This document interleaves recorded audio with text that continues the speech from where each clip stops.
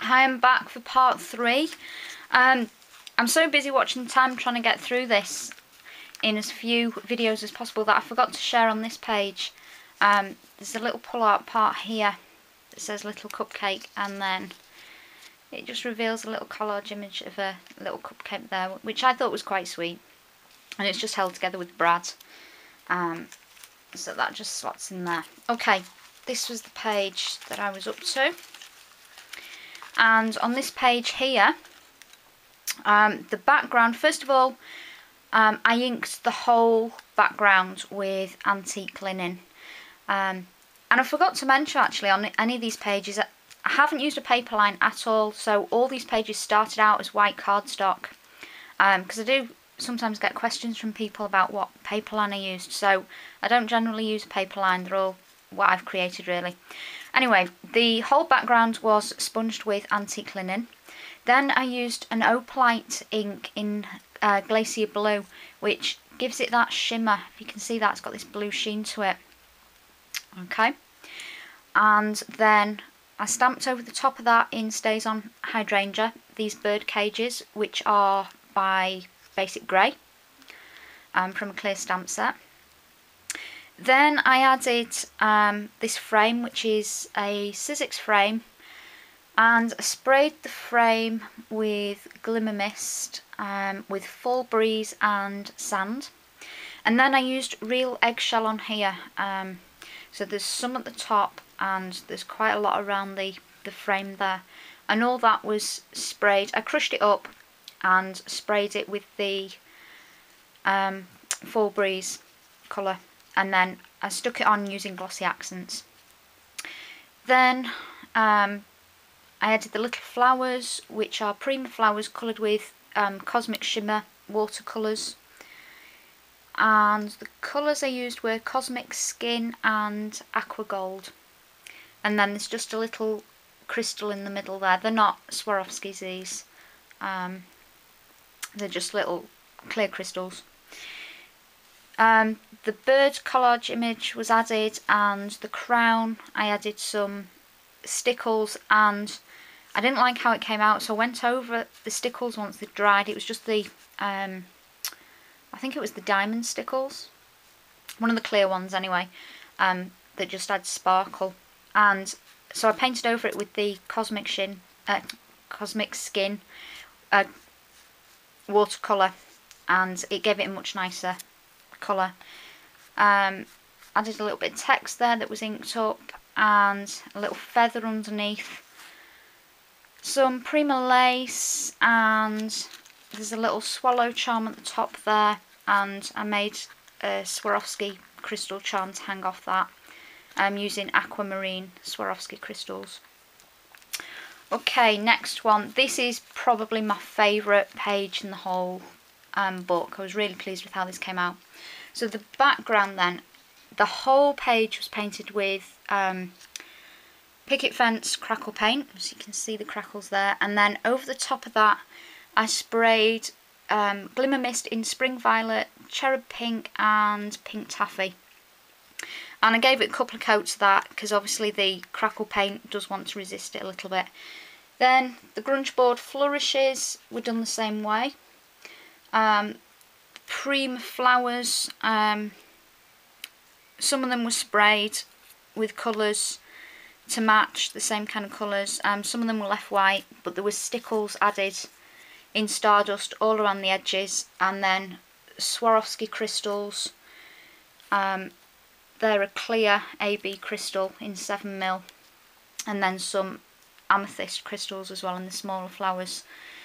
The butterflies off a collage page, cut out and glossy accents over them, which gave them some dimension as well. And then I've got a Tim Holtz hitch fastener that I put on the door. The door was just a collage image, and I attached a little charm with a key on the door. And then you open the door, and it's got Secret Garden written there.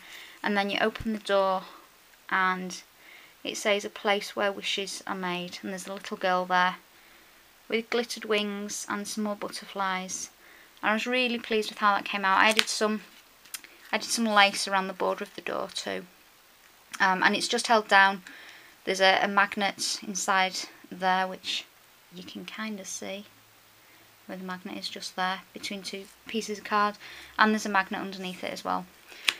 So I was really pleased with how that came out. It took a lot of doing to get the door where I wanted it and to get it to open properly, and it's just a internet image, and I sort of dirtied it up with some of the crackle paint, and then added some flower trim at the bottom with some grosgrain ribbon behind it. So that's my favourite page.